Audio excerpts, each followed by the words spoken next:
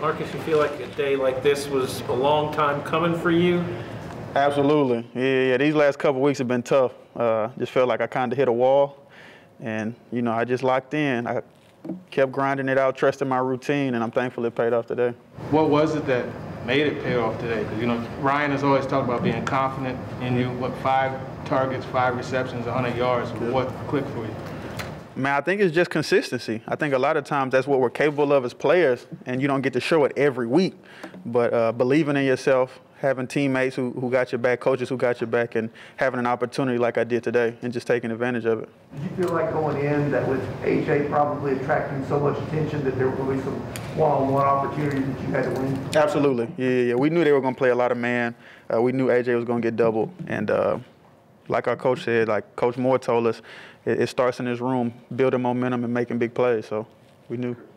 Did they basically show you what you thought you used to see today in terms of coverage? And Absolutely, yeah. And I think to an extent more man than usual that's been on the film, but we expected that, Julio being out, so. Saying that the team needed to see that from you, and he said maybe Marcus needed to see that from himself today also. Yep. Is he on track with saying that? Is that like a confidence gain, that kind of performance today for you? Absolutely. God's timing is perfect. You know what I mean? I needed it. The coaches needed to see it, of course, my teammates. And I'm just thankful to be able to contribute and help us win. I'm sorry if you've done it already. Can you talk us through the long one? Oh, the long one. Man, it was just a quick slant, like a now route. And I think what really helped open me up was the burst off the line. I just committed to full speed, and Ryan saw me. As soon as I caught it, it was immediate separation, and I was able to take it out. I should have taken it to the house. There was 2 opportunities to take it to the house, so I got to find a way to get in the end zone. But, yeah, that was a big play. With no Julio and of course, you know, A.J., as you said, being double covered a lot, is this something that you kind of increasingly see, you think, as the weeks go on? Is there more opportunities for you to step up like you did today? I believe so. I think, you know, the more teams want to play man and challenge us at the line, and the more they make us, as a whole receiver group, step up. I think it'll be big for me, Nick Westbrook, once we get Racy back, everybody to step up and support A.J. as well when he's getting double teamed. So. Yeah, man coverage like that, especially no safety over time, that's something you take personally? Absolutely. Yeah. That's what we get paid to do. You know what I mean? And that's what we're going to continue to do.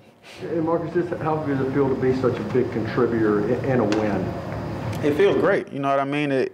Like Vrabel said, it's a confidence booster. I obviously believe in myself, but sometimes you need to show it. You need to show it for prove yourself right, and as well anybody else who needs to see that. So I think it was big for me, and I'm thankful to be able to contribute like that.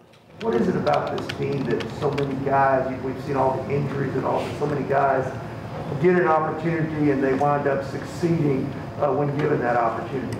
I noticed early when I first got here, and even a little bit before I came, you know, this organization loves their guys. So even if, you know, once training camp's over and guys go somewhere else or aren't able to stay on the roster, they come back.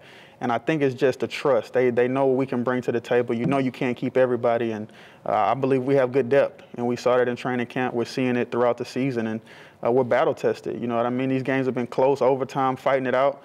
And that's what we'll need down the stretch, and that's especially what we'll need come playoffs. So just take it one day at a time and continue battling.